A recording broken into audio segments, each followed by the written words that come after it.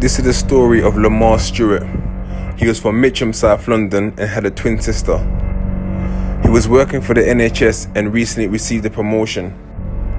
On the 30th of September in 2017, Lamar attended a birthday party in Bow. Also in attendance that night was 23-year-old Salman Ahmed. He had got drunk at the party and got into an altercation with two men and asked to leave. When outside, the fight continued and he received 2 wounds in his buttocks. Salman left the party but returned a short while later with a group of friends. He started looking around for the perpetrators of his attack, but as he was drunk, he couldn't pinpoint who they were.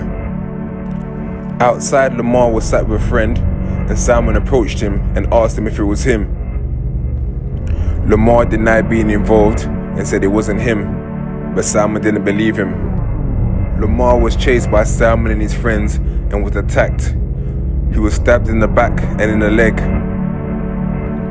Police arrived shortly after, but Lamar was pronounced dead in hospital around 4:50 a.m. Salman was arrested just over 2 months later. He was found guilty in court and was told he must serve at least 22 years life sentence in prison before being considered for parole.